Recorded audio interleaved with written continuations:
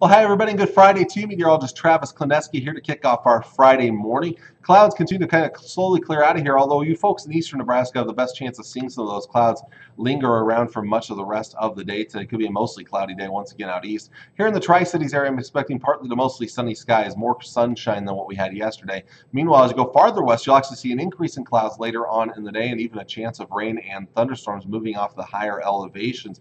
There is a chance that we could see some severe thunderstorms in those areas later on this afternoon into the early evening. But as these progress farther east towards central Nebraska, they should weaken quite a bit, so I'm not expecting much of a severe weather chance. We'll still keep a few showers and isolated thunderstorms in the forecast for central and eastern Nebraska later on tonight, but like as I said, really not much of a severe weather threat.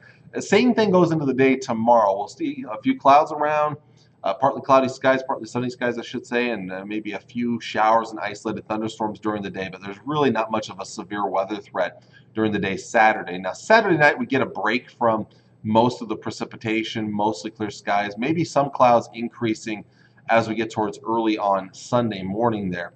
But as we get into your day Sunday, we'll start to see increasing chances of rain and thunderstorms. So a better chance more in the afternoon than in the morning.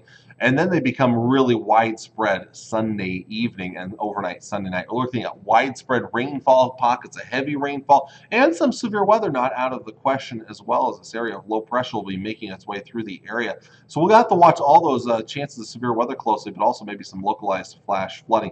This is as far out as my forecast model goes for now here, but some of that could even linger into Monday on the backside of the system. So this could be similar to what we saw Tuesday and Wednesday of this last week here. Tuesday, we saw some storms later in the day, heavy rainfall Tuesday night, and then some lingering rain and thunderstorms around on Wednesday. Sunday, Monday, maybe kind of a similar deal compared to this last Tuesday and Wednesday here. And as for those severe weather chances, they are there. Now, later on today, and into this evening, this afternoon, this evening, again, a chance of some severe weather in western and southwest Nebraska. Much better chances just outside of the local 4 area there in parts of Colorado and western Kansas, but not much of a severe weather threat towards the Tri-Cities and points northward and eastward.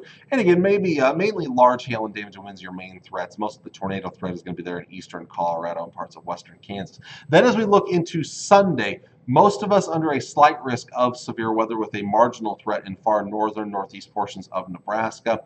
But chances even better as you get down to the south in northern Kansas, where there's already an enhanced risk of severe weather 3 days out. So the severe weather threat a little higher down there. Not only is the severe weather threat, again, heavy rainfall possible overnight Sunday night. We'll have to watch all modes of severe weather, especially focusing on wind and hail there as we get towards Sunday afternoon into Sunday evening. And as I mentioned, some heavy rain is on the way here over the next couple of days, something we'll really need to look forward to and enjoy because then it looks like things are going to dry out later on next week here. Now, this is just one forecast model that kind of hints at maybe a couple of inches of rain in some spots out there. Models are still all over the place right now, which is expected because we're still 3 or 4 days out from this event here. So, or I should say 2 or 3 days out from this event.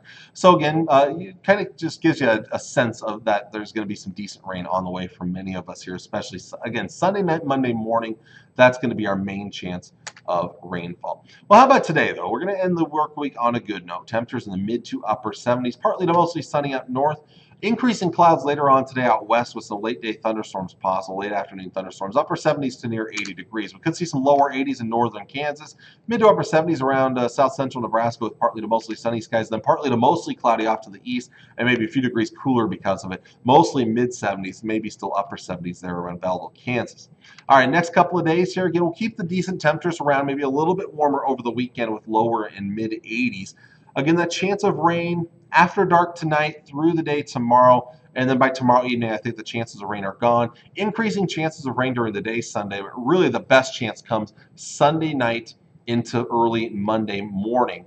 And then during the day Monday, the chance is a little lower, about a 40% chance during the day on Monday that we could still see some lingering clouds, showers, and storms around. And still not bad temperature-wise on Monday. Then we dry it out on Tuesday.